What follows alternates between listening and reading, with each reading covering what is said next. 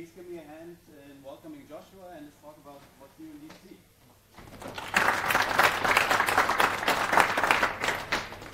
Thank you, and thanks for staying late. It's getting pretty late, and I think mine is still... Is it the last talk in this room? No, there will be one after it seems. Okay, so thanks again. My name is Joshua, and I will tell you something about a project called DeepSea, and especially which new features we have. I will start with explaining what DeepSea actually is, how does it work, and then I will come to the features. And so DeepSea is a project developed at SUSE, where I work. I'm one of the main developers for this project, and it was created to deploy and manage Ceph. And it's based on Salt, so we use Salt to actually make it work. I will just explain it in a second what Salt actually is. And this is a follow-up talk which was given by Jan, which is also the organizer of the SDS rooms, or thanks Jan. And yes, so as promised, the Salt is a configuration and remote execution, configuration management and remote execution engine, which is highly extensible with Python, so you can write your own modules, and you can use Jinja as a templating system. As I said, it's here to deploy and manage Ceph.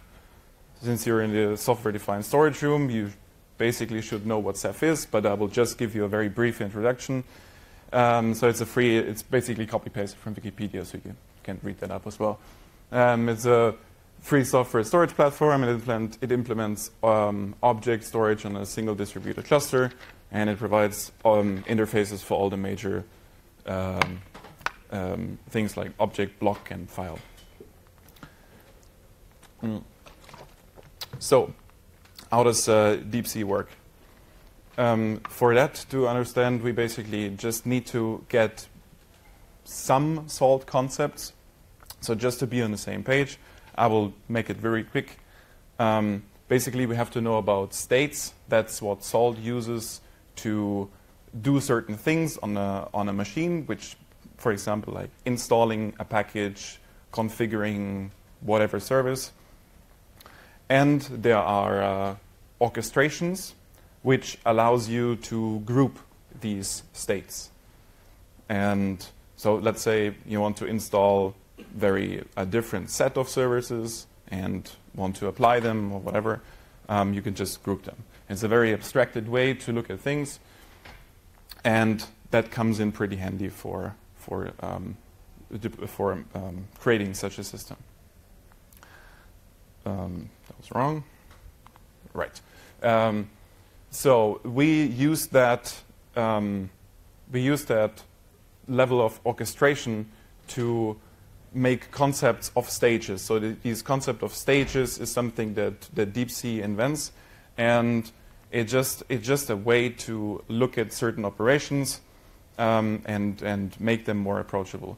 So we split up a complete,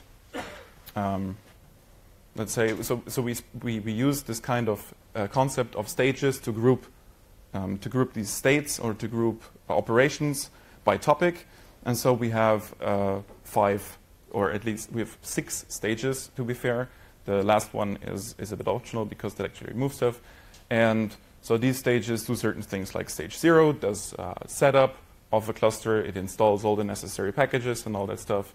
The first one does discovery and configuring, but that's not really important. It's just for the record. We should just jump in right into a demo, just for you to see how things work. This is obviously pre-recorded because I don't want to face the demo gods. It just always goes bad. That is sped up by ×3. So in this demo, I will run just stage 0, just for demoing purposes. They kind of look the same, they just do different things. So here, the stage 0, as I said, is the preparation phase. It takes care of installing everything. So And you can see we are parsing, and I will go into what's actually happening here in a second. So here you can see that we also do validations and stuff. So this is how it actually looks like when you deploy a Ceph cluster with DeepSea. We have like warnings or when something is green, and then it just goes over and does stuff. As I said, it's ×3, so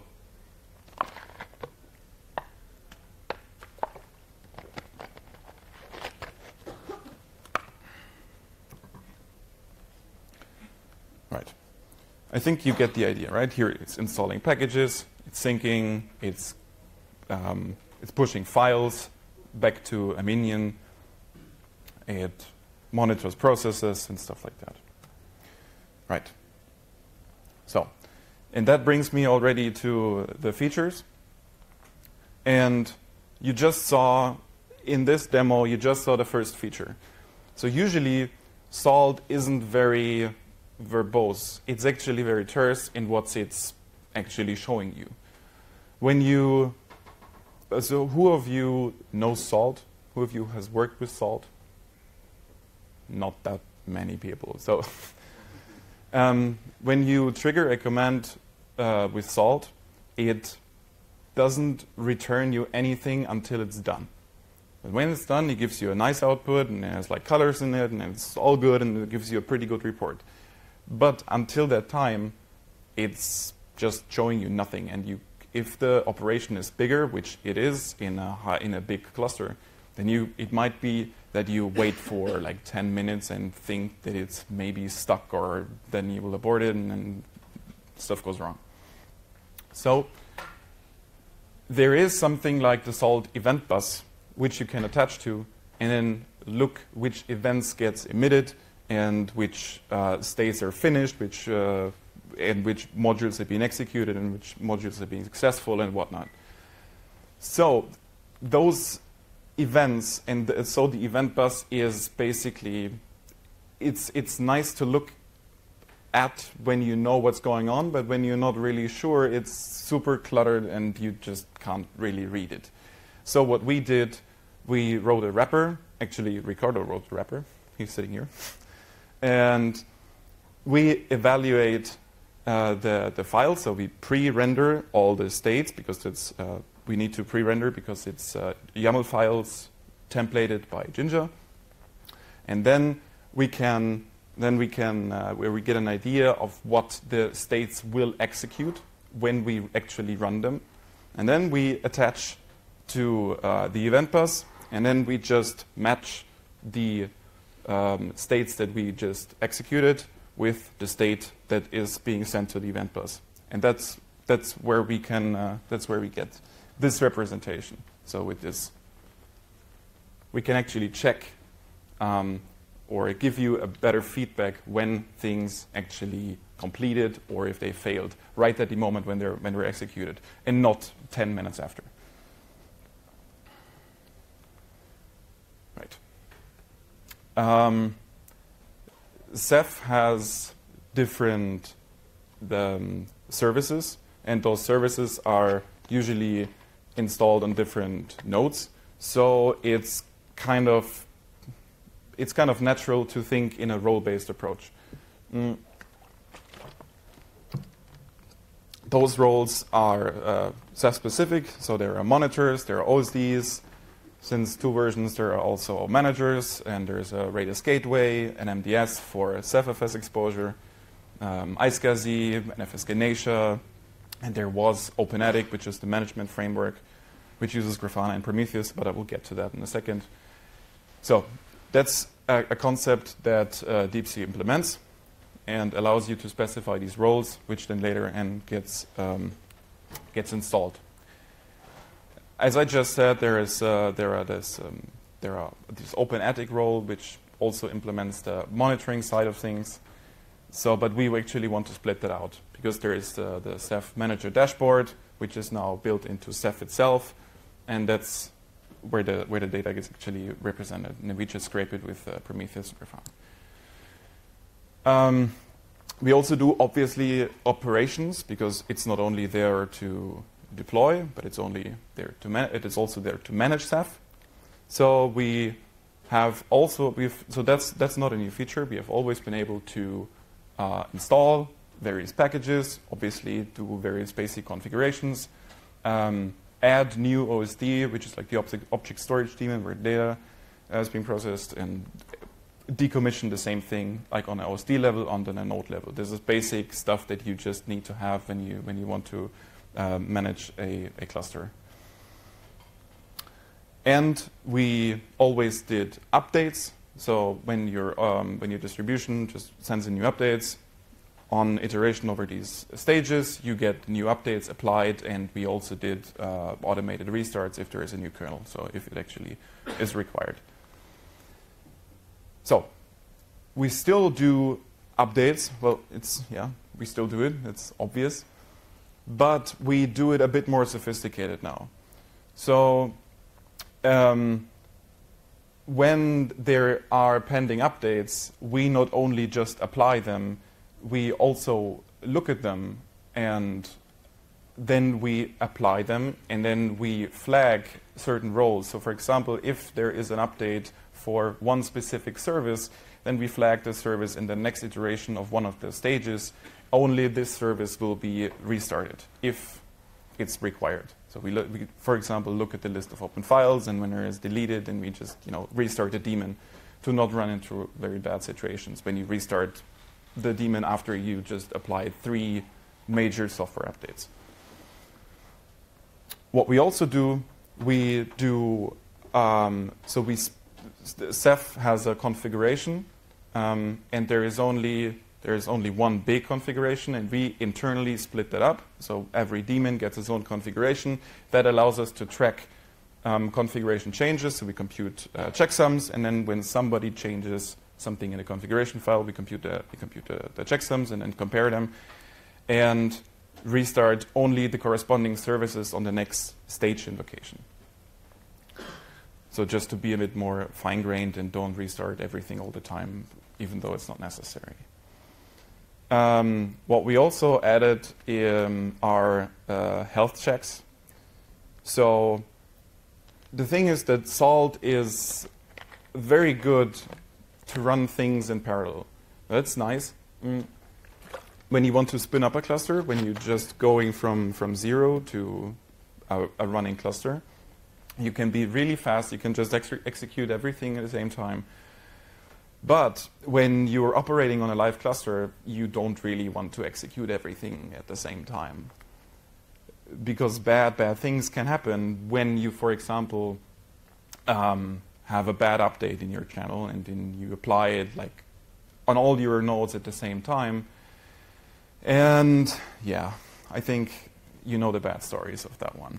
Or you just push the configuration, messed up the syntax, and then everything blows up, and you have outage, all your clients get disconnected, and it just sucks. The same with kernel crashes, and there is a longer list of things that can go wrong if you do everything at the same time.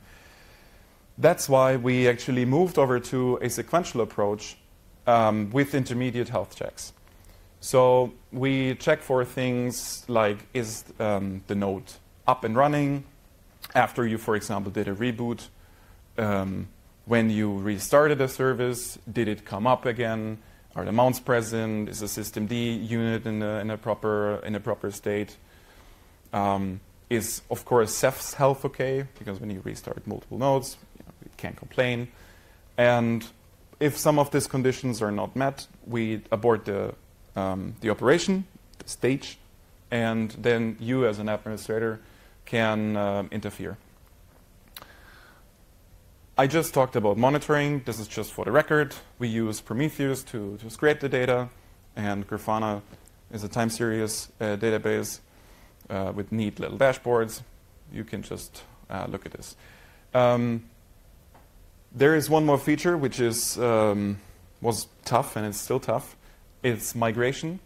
And for those who know Ceph a bit better, there is and was file store, which was the de facto standard for a long time. It's an on-disk format. But the recommendations change over time.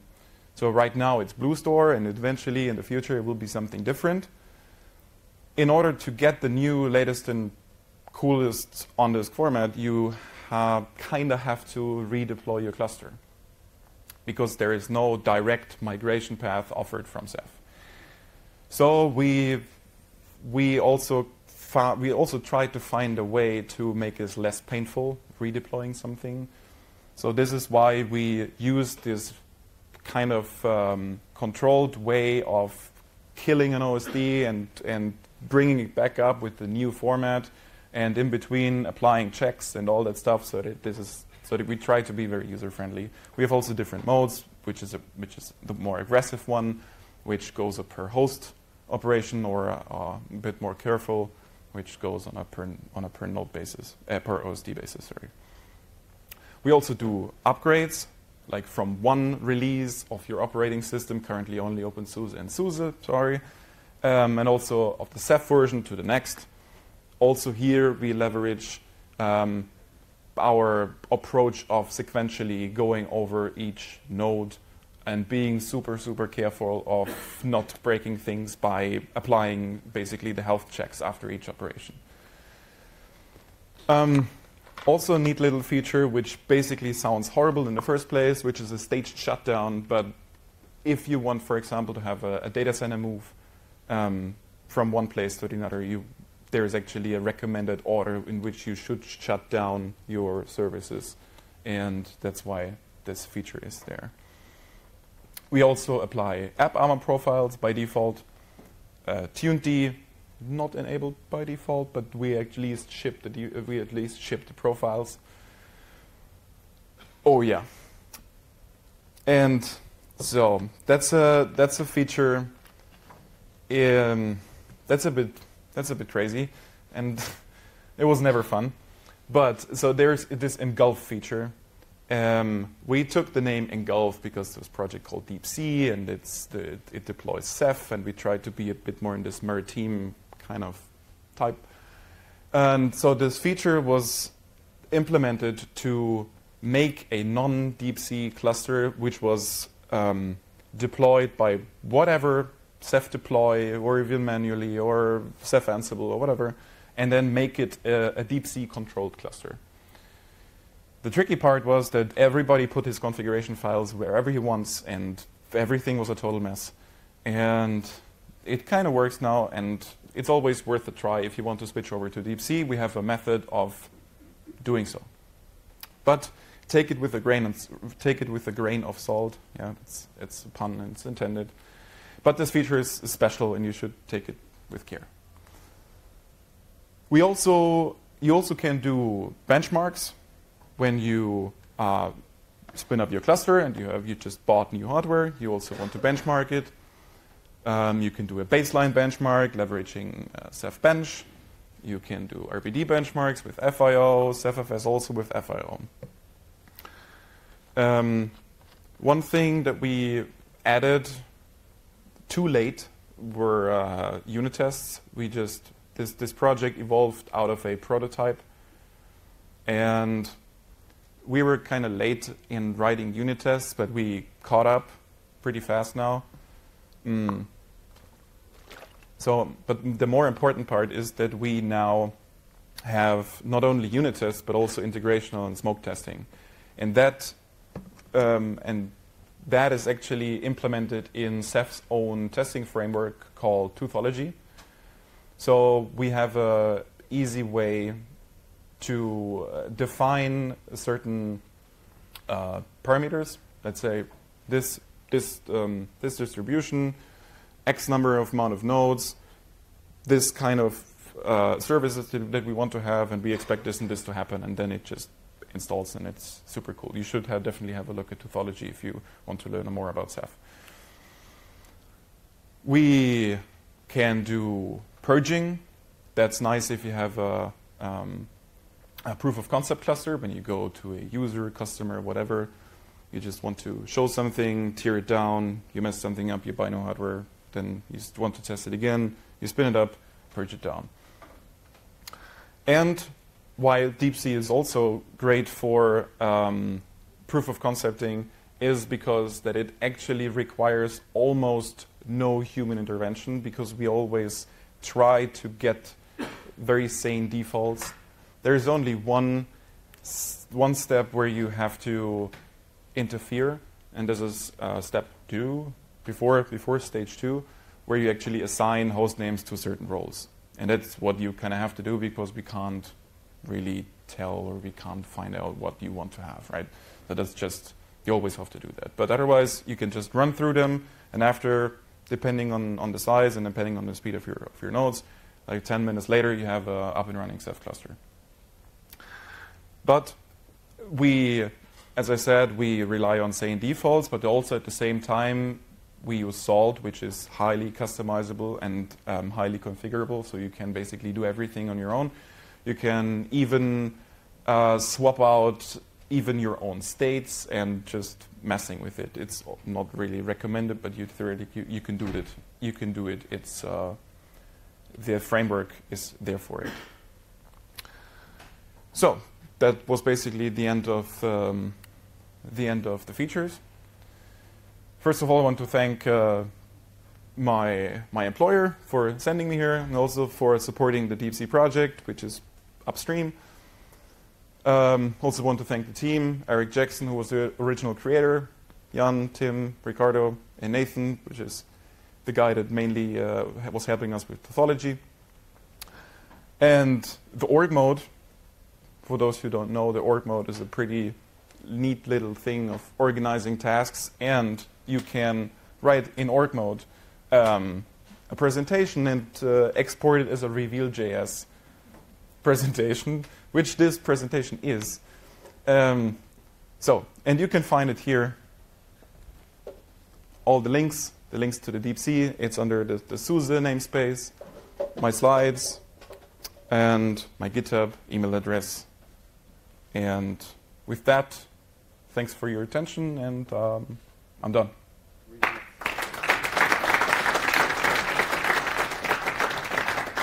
So there's 3 minutes for questions. No? Oh. One? Do you have any plan for more advanced subcluster management, like crash map manipulation, or like? So the question is if we have more plans to add more sophisticated features like crush map manipulation. That's not the scope of this project, I would say. There is a crush map editor, or will be a crush map editor in the Ceph Manager dashboard, if I'm not mistaken. Maybe. Eventually. You see, there will be one, but that won't be probably not DeepSea's land.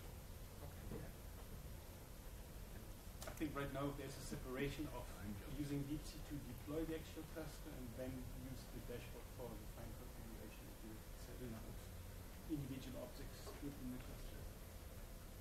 Right. Good. Thank you.